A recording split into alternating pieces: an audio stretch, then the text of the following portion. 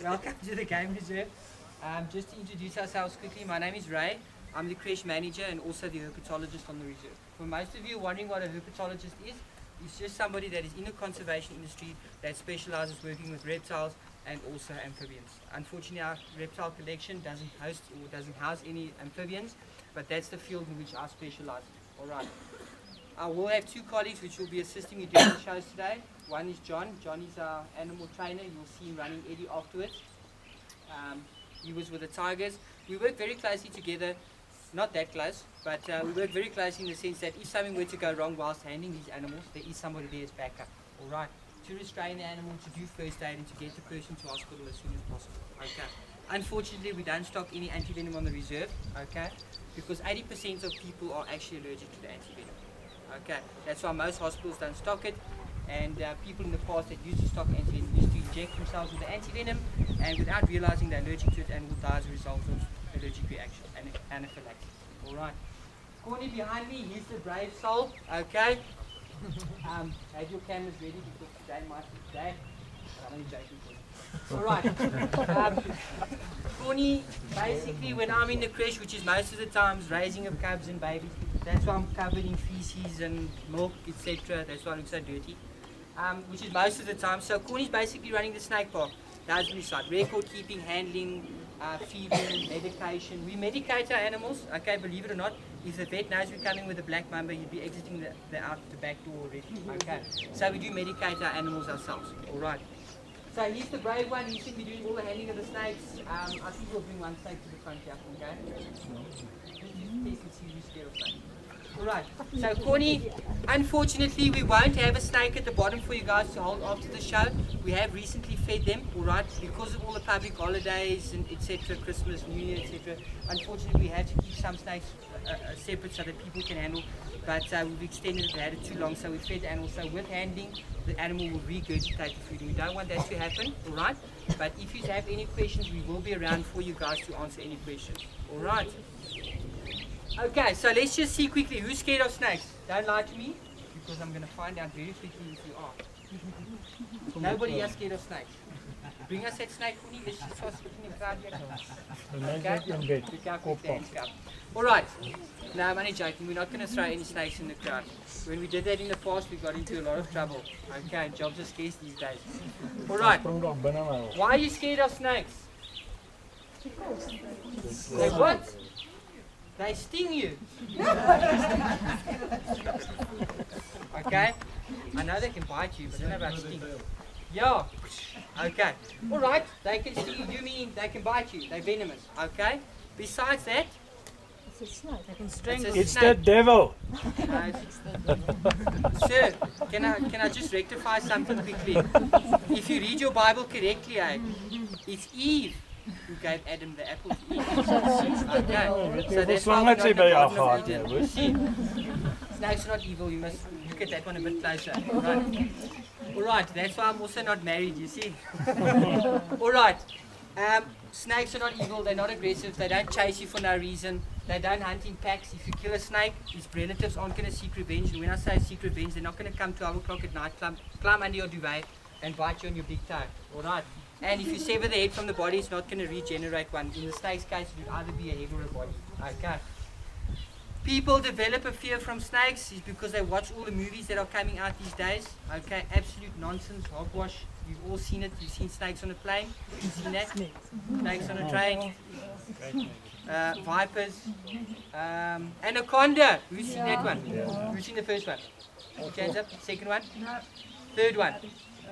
Third one? Anybody seen it? No one's seen the third one? Okay, don't waste your money. Absolute nonsense. Remember, it's been a couple of years since David Hasselhoff was played in Baywatch. Alright?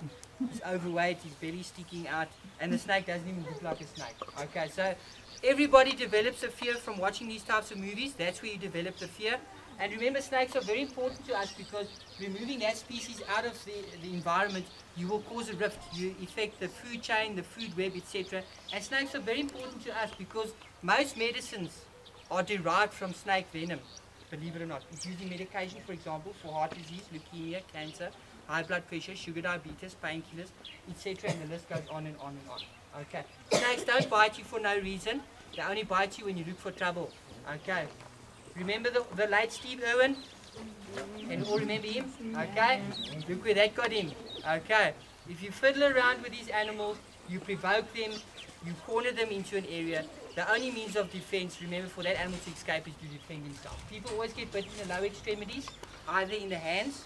I've got no sympathy for you. Why are you fiddling around with a venomous snake? Feet is accidental, you stood on the snake. Okay. Remember, they're not out there to try and harm you. Okay. Alright. Inside the pit, we house all indigenous species, some endemic to certain parts of Africa, such as the green mamba, which isn't found in this region. Remember, you can't see a lot of the snakes inside here because these animals are designed to stay well hidden. They rely on camouflage, their color, their markings to keep themselves well hidden from natural predation, okay, other animals that feed off of snakes, and also to ambush their prey. So they need to blend in very, very well. Okay, so you might not think there's not a lot of snakes inside here, but I guarantee you there's quite a few. Okay, we're just going to start off by taking out one, which I'm sure you all have walked past, Dendroaspis and Bitis. Okay, you can find it. Alright, this snake is found all along KwaZulu-Natal, Durban, all the way up into Mozambique. Okay, you all know the green mamba. Okay, relative of the black mamba, alright. Same genus, different species. Now mambas and cobras share one thing in common. They've got the same type of venom. They have what we call a neurotoxic venom. Their venom destroys the blood, the nervous system. Venomous snakes don't all share the same type of venom. Venom affects different parts of the body, etc. Can you find him? Am I making it cool today? Okay. The green mamba is the lesser aggressive species than the black. Black mambas can reach over 4 meters in length. These guys 2.5 meters. They're also boreal, which means you're less than likely to encounter them because most people encounter cobras, adders that are terrestrial, which you'll find on the ground. Whereas these guys, you'll find up in the treetop. Their venom is very fast acting, okay? Basically what their venom does, it causes a blockage between the nerve endings and the skeletal muscle. Alright, so it misfires and that results in paralysis. So what's going to happen within the first 5 to 15 minutes of being bitten? Okay, don't bring it too close here. I still want to see my holiday in depth. Alright, what happens is it causes paralysis. So you're going to have trouble with speech, slurring, ptosis, uncontrolled movement of the eyelids. You know when your eyelids starts opening, closing, sort of if you've been intoxicated by alcohol, okay, if you drank too much. Not that I've ever been there, alright. Nausea, convulsions, profuse sweating, and eventually respiratory pain. It does affect the respiratory system very, very quickly. That is why they put you on an artificial respirator very, very quickly. Okay. Nobody can give you a time for any snake bite, irrespective of the type of venom. There are a number of things one needs to take into consideration. One, the amount of venom that is injected, okay, which you're not going to know because snakes control the amount that they inject. Secondly, is the locality of the bite, how close to an organ is it, okay. Third, is it arterial, is it traveling through the lymphatic tissue, and fourth, is the condition of the patient, okay. Also remember, an adult stands a better chance of survival than a small child, okay. Remember, adults also, when they eat a lot of food, especially McDonald's, KFC, Nando's.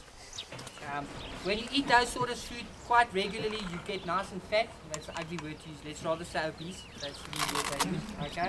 So all that fat forms a protective layer around all your major organs. Okay. So it takes a longer time for the venom to actually penetrate through them. Okay. Where somebody that is athletic, that runs a lot, cycles, does everything. Okay. That's very lean. Hardly any fat, unfortunately, is going to go down very fast. Okay, but that doesn't mean you guys must now go out and eat a lot of fast food. Alright, that's the green mamba. In Africa, there is 4 mambas. Alright, the green and the black is found in the southern region. Okay, we won't go to the other 2.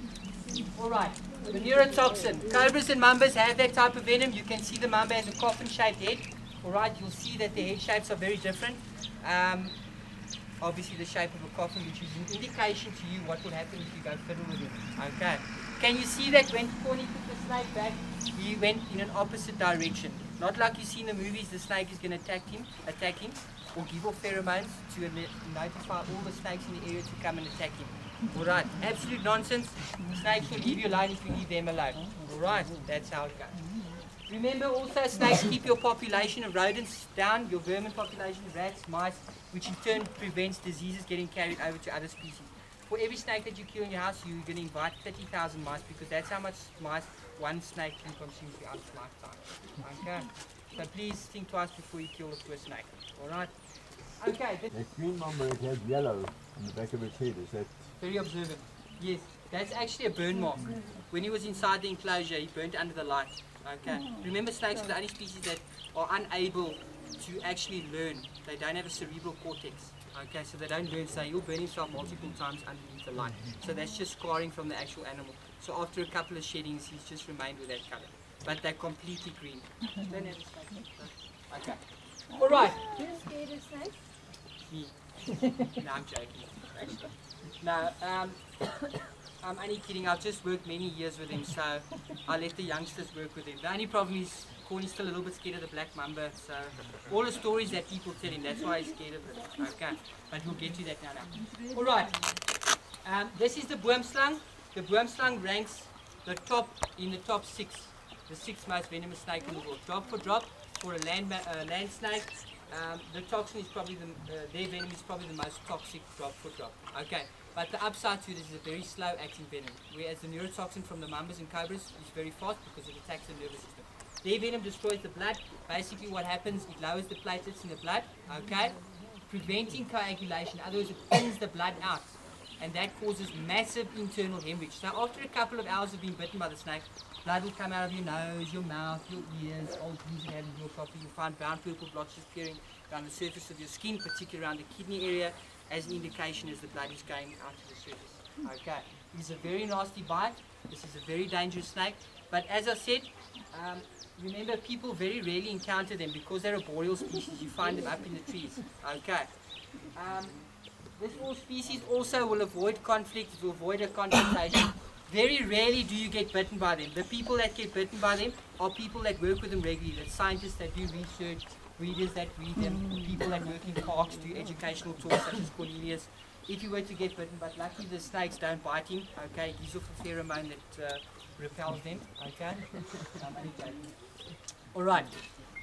Boomslang also a backfang, and that's one of the biggest reasons why people actually take chances with him, because when they say backfang, they think, oh well, it has to get me on a finger or on the hand, somewhere really far back. Their fang structure is different to most other snakes in the sense that it doesn't have a hollow or a duct where venom gets forced through. Okay. They've got solid fangs with deep grooves along the edges of it. So for envenomation to take place or be transferred, they actually have to chew on the prey. The minute they chew, they puncture one of the glands at the roof of the mouth, and the venom trickles and runs down the grooves into the prey. Okay. But as I said, they're not aggressive species. They take X amount of venom to kill X amount of mice. Okay. I'm just going to wait for Corey to come to the front here quickly. Alright, some snakes have a very smooth scale. Alright. So as the sunlight reflects off of the scales, it's very shiny, and that gives you the appearance that the snake is actually wet. Some snakes like this have a very rough or keel scale and sort of has that matte look. That's why it's so difficult to see them when they're actually lying on the ground. Can you hear the puff at it? Can you hear him? Watch how fast he moves. This is Africa's fastest striking snake. And look how well he blends into the natural environment. Just you going in front there, buddy. I wasn't expecting that. Okay, can you see that? Fast, eh? Wow. Check that. See that? Can you see that shape? That is formed behind the head. He forms like a loop, basically forming a coil, okay, or spring loading himself, so he can hit the target from a third of the body length, okay. They can move very quickly, they move like lightning. There we go.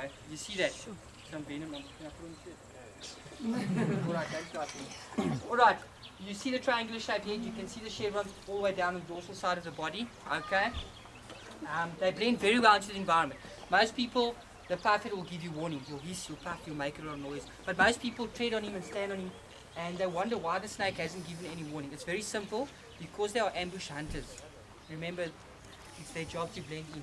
Okay, so he doesn't want to make any noise, hiss and puff, etc. Because if he makes too much noise, that would mean you'd be aware that he's in the vicinity. There'll be a confrontation between yourself and the snake, and that is what he's trying to avoid. Okay.